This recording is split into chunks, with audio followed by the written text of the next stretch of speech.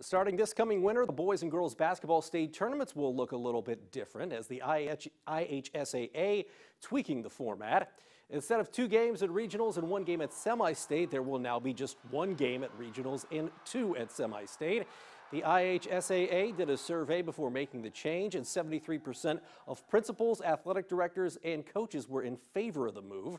Regional pairings will be announced at the same time as sectional pairings, with 2 regional championship games being played at the same site. Another new wrinkle that includes a blind draw announcing semi-state pairings the day after the regional championship games. More details are posted on the Wayne.com sports page.